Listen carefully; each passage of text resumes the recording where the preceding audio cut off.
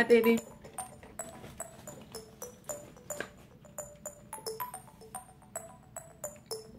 Hello. Hello. Want some nuts?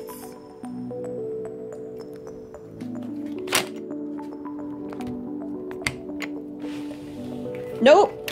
Jazzy. You cannot hurt the squirrel. What is wrong with you? The day has arrived. White mango. Okay, hey everyone. So right now we are trying to find a bathroom because we gotta pee. We gotta pee. The internet really wants to know that. Yeah. So we're doing that. You're sorry. We're doing that, and then we're gonna head to the park where everyone's meeting, and it should be really fun.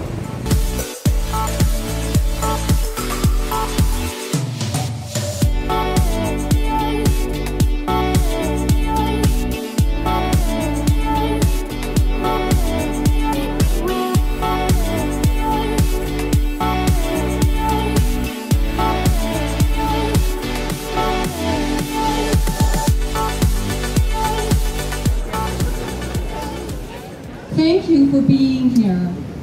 In this era of industrialized and globalized animal killing, you are making this a march of awakening and of triumph. Triumph over hopelessness, over paralysis and complacency. The rise of the movement to close down all slaughterhouses, is political all the way down. It is the urgent and reasoned response to our global situation. There is no ethical, cruelty-free, or safe way to produce animal products, not safe for human or other animals. And therefore, yes,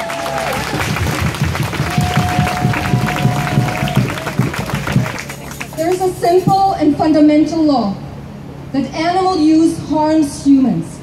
The meat and dairy and egg industries are cannibalistic, voracious in their destruction of all life, literally eating up the bodies and souls of the living.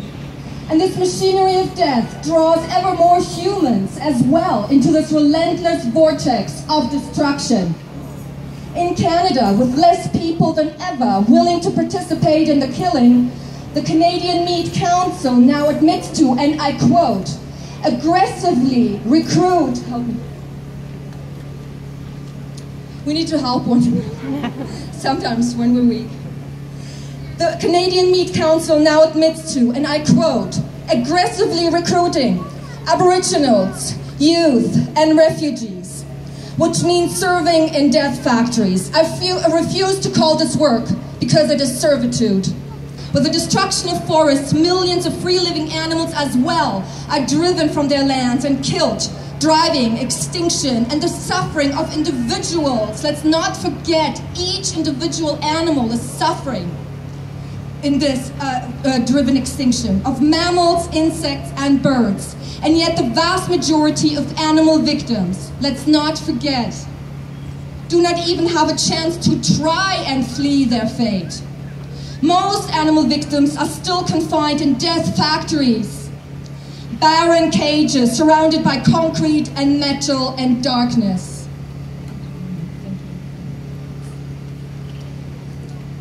And in light of all this, and even more, of course we don't have much time to discuss all these issues, there's still individuals claiming that what you consume and how you consume, what you eat, what you buy, what you wear, how you choose to deal with other species is a personal choice. I don't even know what that means. All our actions have consequences.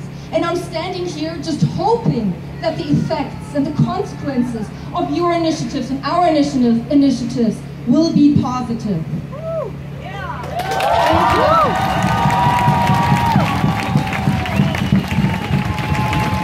But still, I want to say this is also the era of a new global movement that dares to think for ourselves. Just this year, at least 15 new world cities have joined the march.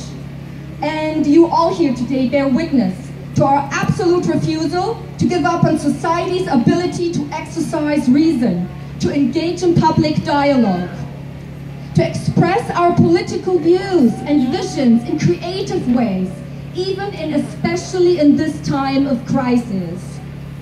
Those people who feel that they're not strong enough and who are not strong enough to be here today with us will join us in the future. Thank you.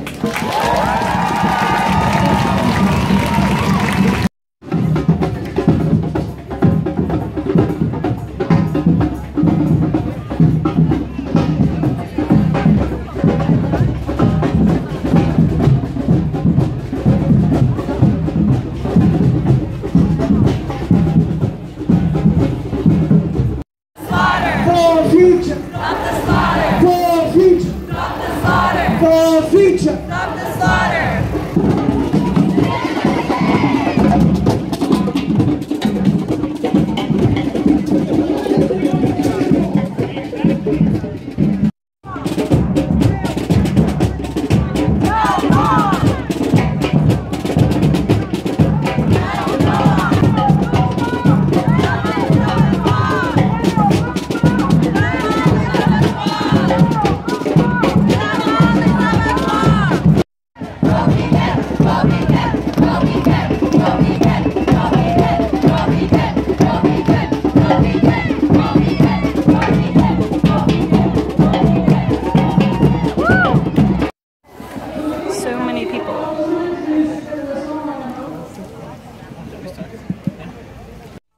So we just finished the protest.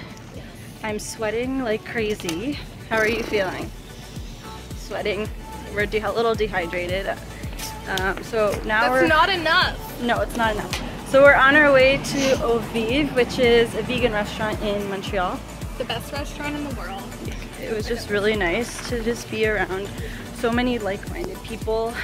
I had goosebumps the whole time. Did you? Like, yeah. I literally had goosebumps the whole time. I felt that. It was so great. Well, anyway, everyone was like so involved and like feeding off each other's energy, and it was really like so incredible. Yeah. No, it was really great. Yeah.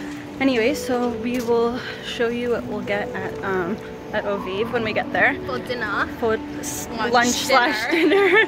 For dinner. So we'll see you later.